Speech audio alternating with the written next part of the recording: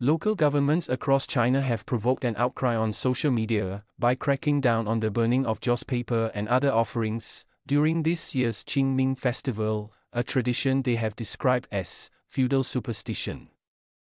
The city of Nantong, in the eastern province of Jiangsu, announced a ban late last month on the manufacturing and selling of spirit money, joss paper, and other supplies for the holiday, also known as Tomb Sweeping Day.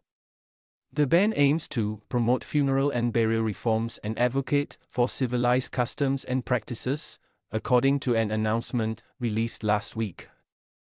The city warned of fines, administrative penalties, and even criminal prosecution for those found violating the rules. During Qing Ming Festival, Chinese families visit the tombs of their ancestors, clean their grave sites, and make ritual offerings to the dead in a solemn ceremony of remembrance. Offerings typically include traditional food dishes and the burning of joss sticks, incense paper, and paper replicas of items such as mansions, cars, and luxury bags for ancestors to use in the afterlife. This is not the first time authorities have targeted Qing Ming rituals with bans or other restrictions. China's cabinet, the State Council, banned manufacturing and sales of joss paper and similar items in 2012 when it revised the country's funeral management regulations. Local governments then revised their own policies based on the national rules. However, these prohibitions went largely unnoticed by the public until Nantong's announcement on WeChat a week ahead of this year's holiday, which fell on Thursday. The announcement sparked an uproar on Chinese social media, with many users defending the preservation of folk customs and objecting to what they saw as a one-size-fits-all regulation. The authorities talk about preserving culture and traditions, while they keep imposing bans on this and that, one commenter wrote on the Chinese social media platform Weibo.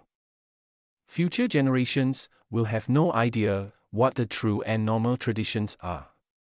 Another said, some traditions still need to be complied with, and it is the only way we can find solace to express our longing for departed loved ones. Meanwhile, others approved of the ban and suggested alternative ancestor worship rituals, such as offering fresh flowers and virtual tomb sweeping, which they said were more eco-friendly and did not pose a risk of wildfires.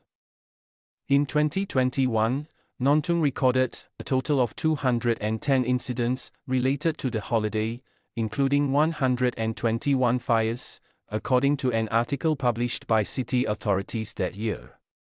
Local governments across China have been promoting civilized rituals in recent years and have issued bans on superstitious activities during traditional Chinese holidays, such as Qing Ming Festival, the Hungry Ghost Festival, and Chinese New Year.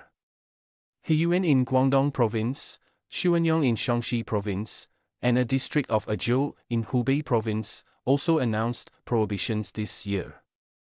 In addition to banning the production and sale of ritual supplies, some governments have prohibited mournful music, the burning of joss paper, the construction of mourning halls, and displaying of corpses in public.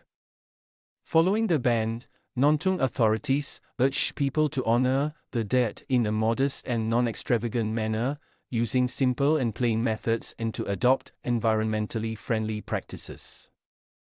We should integrate the remembrance of the deceased with the promotion of exemplary family values, shifting the focus from physical tomb sweeping to spiritual inheritance, and consciously resist feudal superstitious practices and advocate for a civilized new culture, they said.